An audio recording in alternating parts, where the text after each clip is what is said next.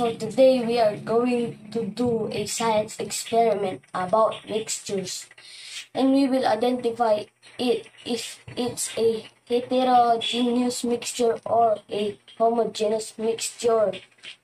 And the things we need are water, 4 plastics of cup, sugar, pebbles, calamansi seeds, and oil. What we're going to do is put half full of water on each cup.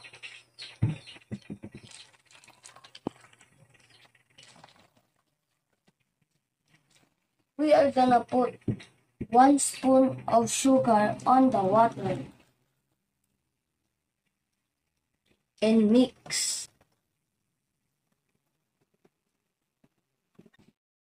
So we do not see any powdered sugar.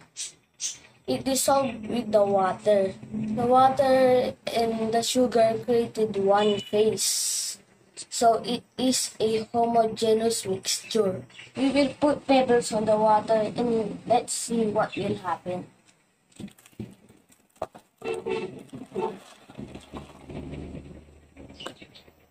The pebbles settled down at the bottom of the water, and we can still distinguish the pebbles on the water.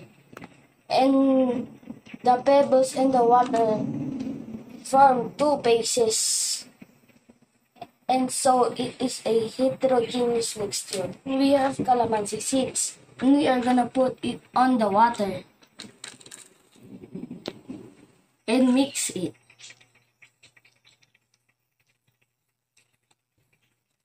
As we can see, the other calamansi seeds are floating and the others are at the bottom of the cup. And we can still distinguish it because it doesn't dissolve on the water. It's also a heterogeneous mixture. We're gonna put oil on the water.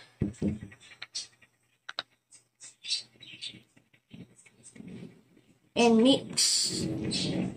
See, the oil is floating on the water and it doesn't mix with the water because the oil is less dense than the water.